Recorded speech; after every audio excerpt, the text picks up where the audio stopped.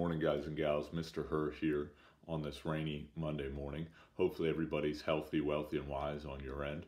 Moreover, hopefully everybody got outside to enjoy the beautiful weather yesterday.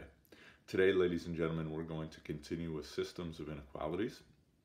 On Friday, we started to introduce particular phrases that help us identify inequalities.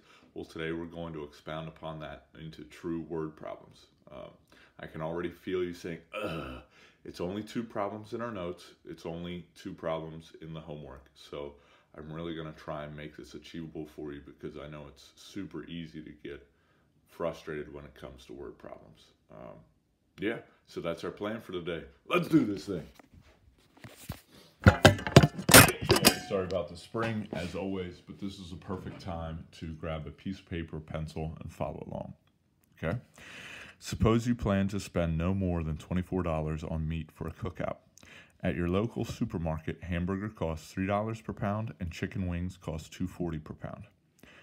Write an inequality to represent the situation. Define the variables. Okay? Hamburger came first, so I'm going to call that X. This is a throwback to what we did last unit with defining variables. And wings came second. I'm going to call that Y. You can certainly go the other way with it. For me, this just makes the most sense. Okay? Write an inequality to represent this situation. Define variables. So hamburger was $3 per pound. So that's going to be 3X plus, we're also buying wings. Chicken wings were $2.40 per pound. Okay, plus 240y is no more than. No more than was one of our phrases from Friday. So that means it cannot be more than $24. You can't spend more money than you have. So it's going to be less than or equal to. No more than implies less than or equal to. Okay. From here, it says graph your inequalities, state the X and Y intercepts. Okay. I'm just going to look down here. Since we called X hamburger, I'm going to label that axis. I would recommend you do the same thing. Here, I'm going to call this axis wings because Y was wings. I'm doing a throwback here, something we haven't seen in a long time. Since we have to state the X and Y intercepts, let's find the X intercept. You might say, old timer, I have no recollection how to do that. We make Y 0, so that means 3X plus 2.4 times 0 is less than or equal to 24. Well, that's the same as saying 3X is less than or equal to 24. Divide both sides by 3. X is less than or equal to 8. That's actually my x-intercept, 8, 0. So I'm going to come over here and make sure I don't miscount, as I almost did right there. Right there is my intercept for hamburger. The y-intercept, it's going to work out the exact same way, ladies and gentlemen. This time, though, I'm going to substitute 0 in for x.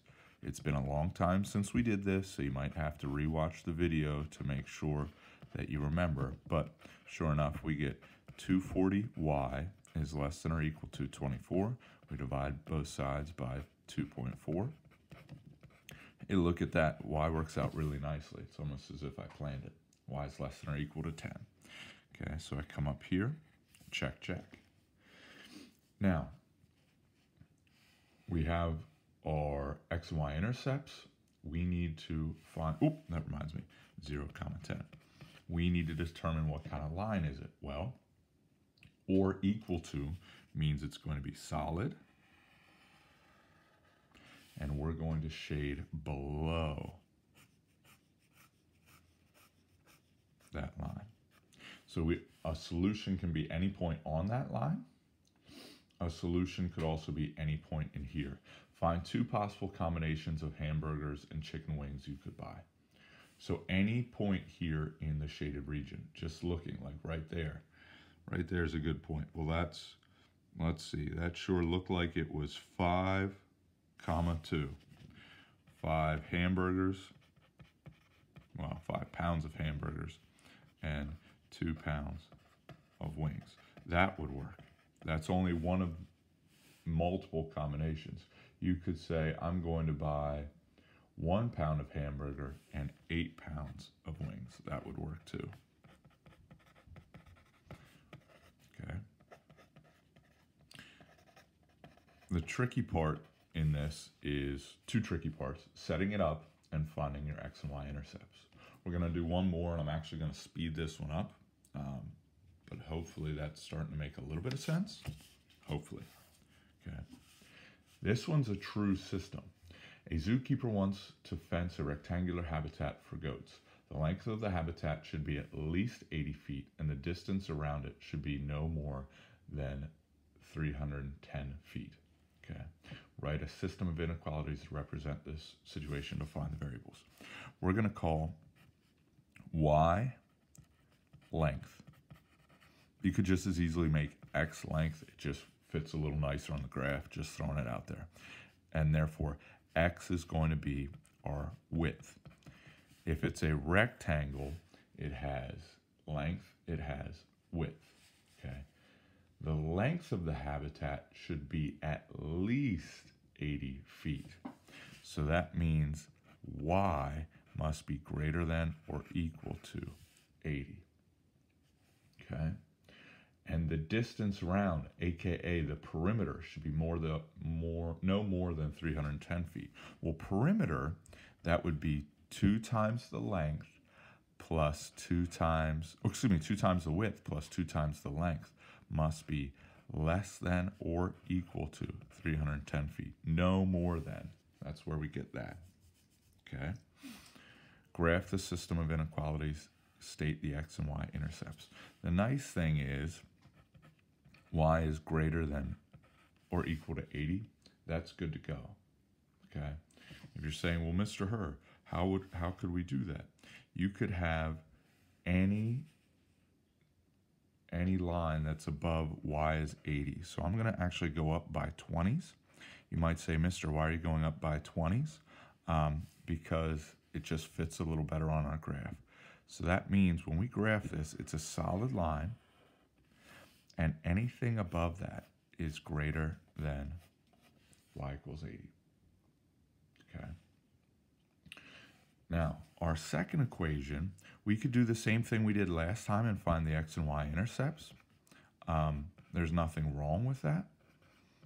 But since this one was solved for y, I think it just makes sense in my mind to solve this one for y as well.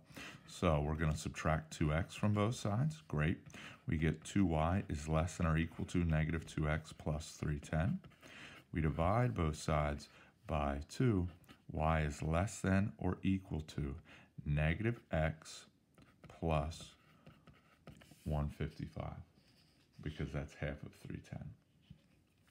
So I have to label up here all the way to where I think 155 would be. It would be just below 160. And then I'm going to have a solid line because it's less than or equal to, coming down like that. Okay. Here my intercept was 0, 155. Here my intercept was 155, 0. Okay. And it's this region right in there because it must be less than. Ooh. So what are the possible dimensions of the habitat? Any point in here. You know, we could have, oh, and this goes up by 20s as well, kids. We could have 60, 80. That's right on the line, but it's in our, where 60 is our width and 80 is our length. That would work. We could have 40, 100, where 40 is our width and 100 is our length. That would work because that too is in this region. You might say, well, mister, what about 2120? That would work. You dig? All right. Hey, sorry the video got a little long, guys and gals, but I hope this makes sense. Once again, only 2 questions on your homework. Have a great day. Peace.